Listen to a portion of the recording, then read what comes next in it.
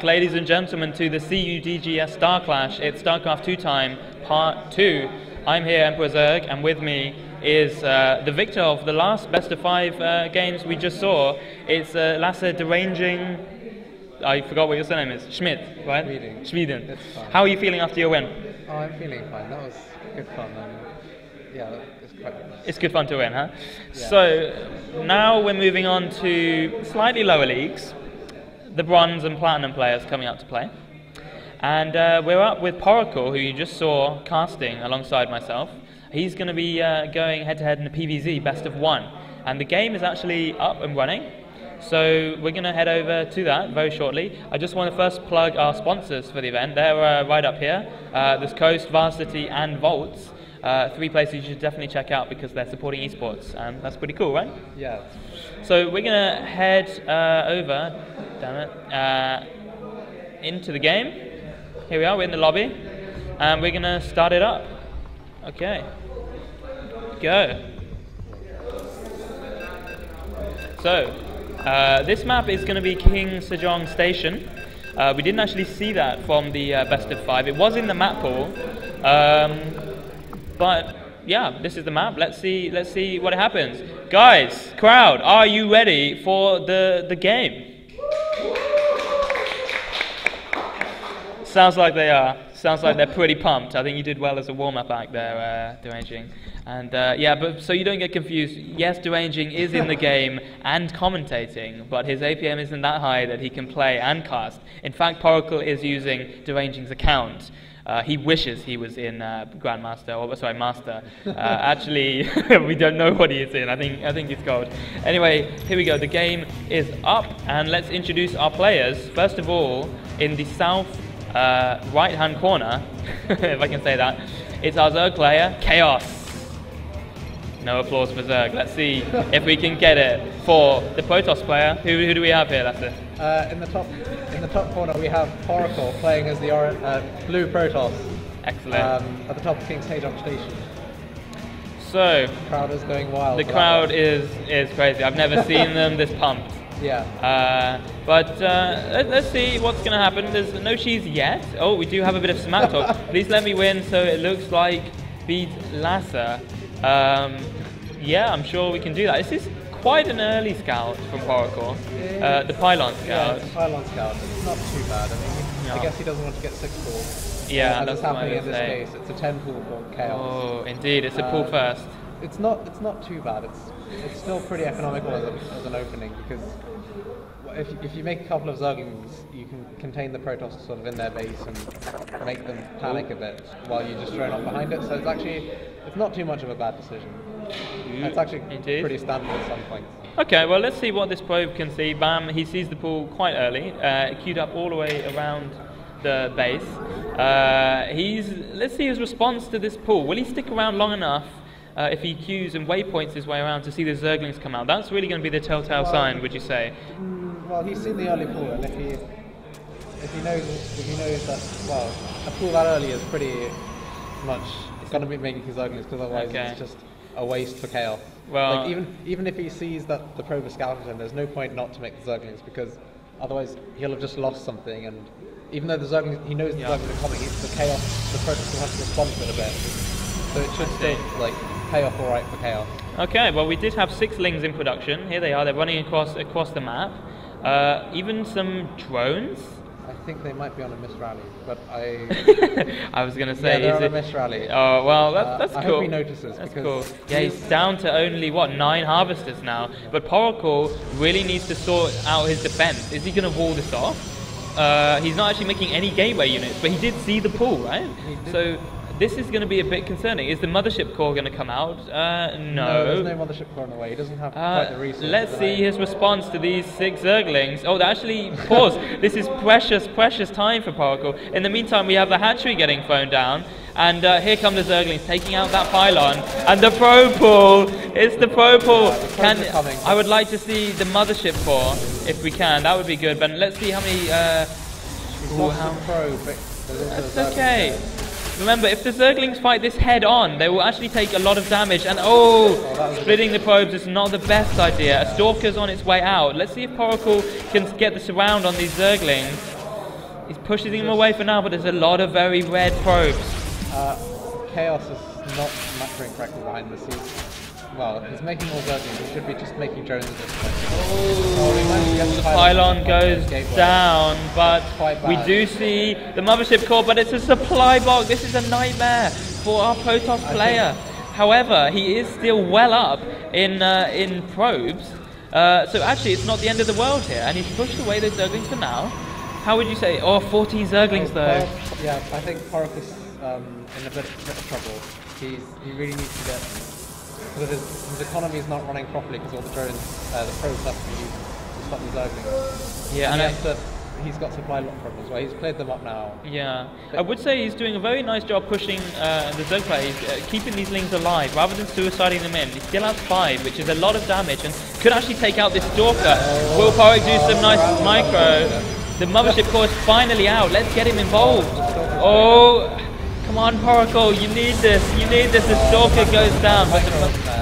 And we see, look at these Lings streaming across the map. Yeah, this might be the probes are they've lost a lot of their hit points already. Yeah, however, he is still up 16 to 12, but these Zerglings, well, they're taking some mothership core fire. There goes one down.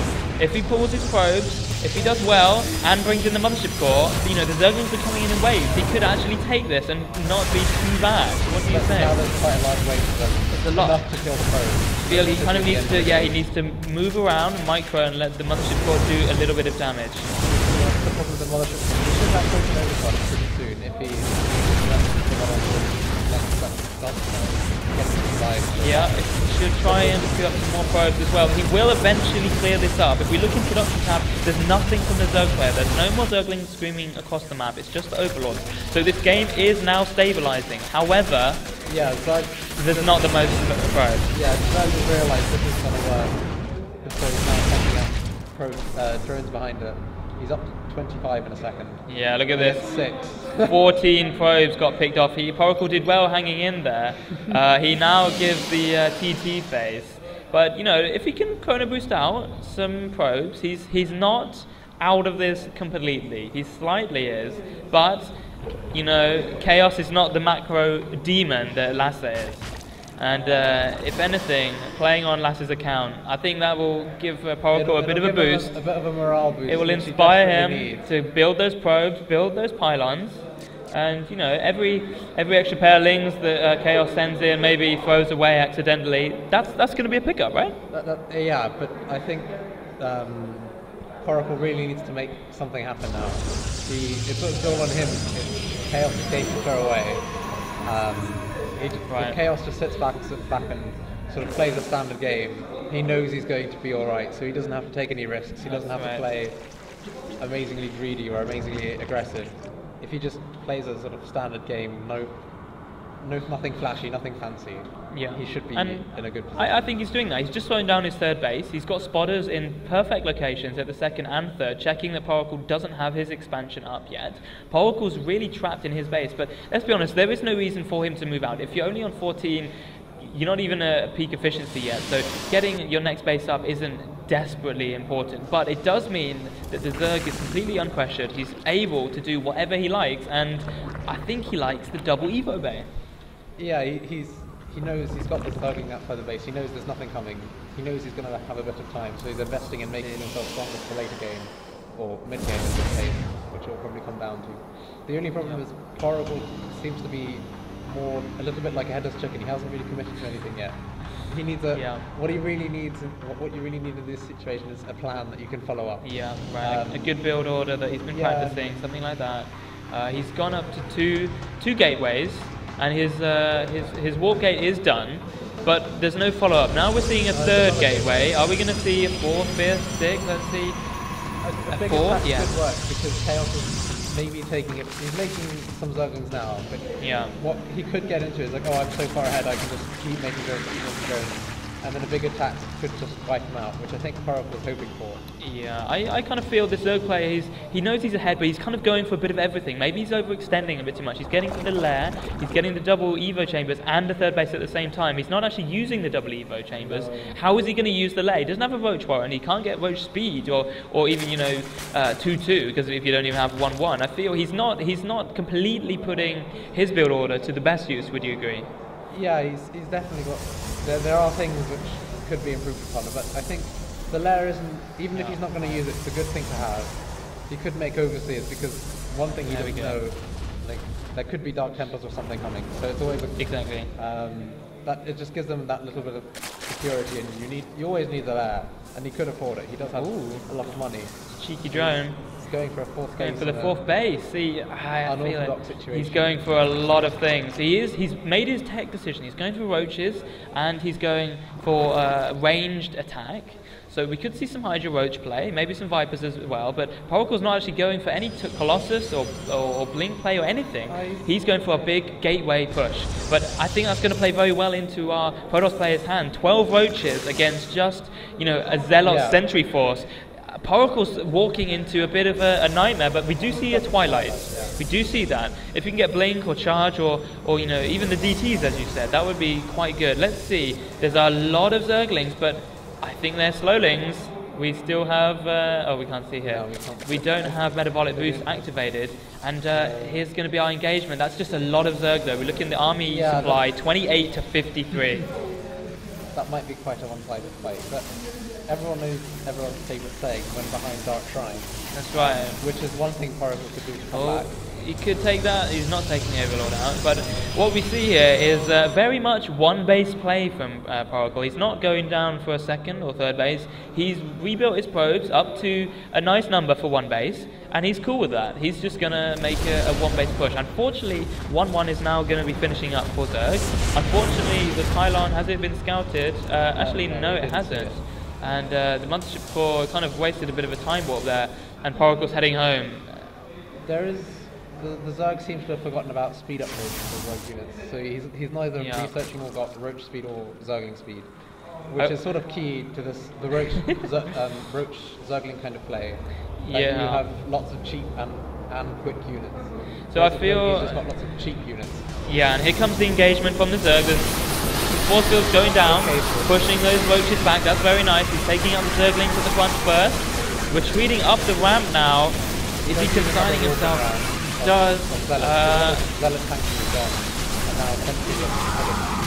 What is he going for? He's going for some Stalkers. These sentries are very vulnerable. They're taking a lot of damage.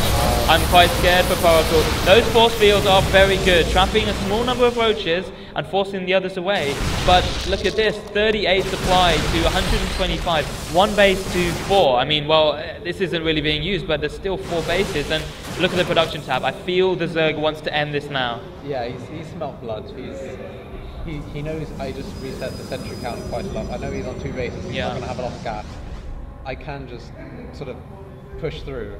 But he's also seeing, oh, I'll make some drones because I can. Oh, Poracle coming down the ramp is quite vulnerable. He needs to get up to a defensible location, but really, last force field goes down, and even if he holds, it's 1 base against 3, soon to be 4. I don't feel this is like the best situation. Now, let's be honest, Zealot charge is coming down, but when you have no Zealot, it's not that useful. All of the Protoss army is getting shut down. I feel this Zerg can kind of just A-move in. That's what he's doing. There's so many Zerg, they're just going a conga line through the choke point. They're doing a lot of damage here, these Stalkers, but there's just too much Zerg. The roaches are hugging those Stalkers, so they're not going to be able to run away. And GG is called. Kaos will be victorious. That's a great play from our Zerg buddy. So that was a best of 1. In fact, that was the winning, deciding move right there. And if I tab out, you can see our handsome faces again. Here we go. Yeah, that's 1 of 3. We have 2 more show matches. Poracle, he's now done for the time being. He's going to come back to the casting desk and cast the next game, which I'm proud to announce will be myself.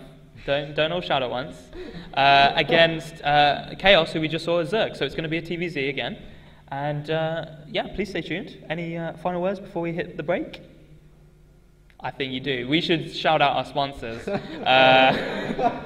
We love them. They're up here. You love them too. Thanks very much. We'll be back very shortly, and I will be switched out for Poracle. So please show him some love and tune in.